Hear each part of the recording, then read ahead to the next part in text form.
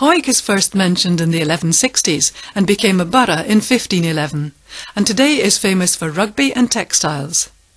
This is the largest of the border towns and was the site of a major livestock market, today a supermarket, where more than 250,000 sheep a year would be sold. One local who became a national hero was yachtsman Che Blythe. The town is famous for the common ridings, which represents the young single men or callants of the village, who fought and won the small but memorable skirmish in 1514 nearby at Hornshoe. This was only a year after Flodden, which had seen the menfolk of the town lost in battle, leaving only the youth to defend it.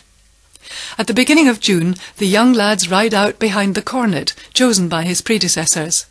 The cornet is dressed in a traditional top hat and green coat. One of Scotland's famous exports, textiles, is worth nearly £2 billion a year, and Hawick alone exported some £110 million worth, and was one of the largest exporting centres per head of population in the UK. Knitting began here as a cottage industry in 1771, when a local magistrate, Baillie John Hardy, introduced the first stocking frame. By 1820, over 320,000 pairs a year were made on 500 frames, increasing a few years later to 1,200 frames. World-famous woolen manufacturers such as Pringle, Peter Scott, Lyle & Scott and Barry all originate from here.